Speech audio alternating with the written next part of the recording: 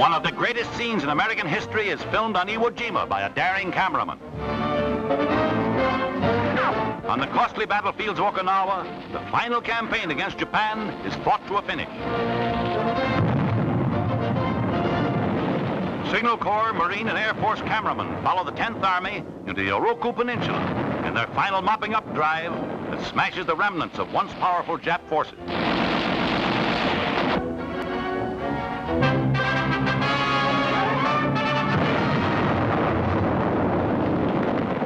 The atomic bomb explodes over Nagasaki, Japan. The Japs were ready to sue for peace when this one bomb wiped the city off the map, with reverberations felt politically in every capital of the world.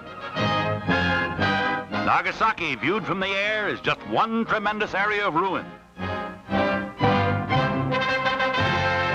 The unconditional surrender of Japan on board the USS Missouri. General MacArthur gives one pen to General Wainwright, the other to Britain's General Percival, an historic moment for all the United Nations.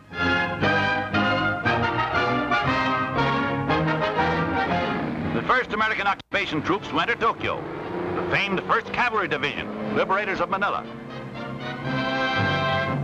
The American Embassy, fortunately undamaged amidst the bomb-smashed city, is the headquarters of the Supreme Allied Commander, General Douglas MacArthur. He arrives accompanied by Admiral Halsey, famed commander of the 3rd Fleet. The same flag that flew over Rome and Berlin is raised over Tokyo. At the Korea Naval Base, the Japs have their Pearl Harbor, but no sneak attacks smashed these once powerful ships. They were challenged to come out and fight.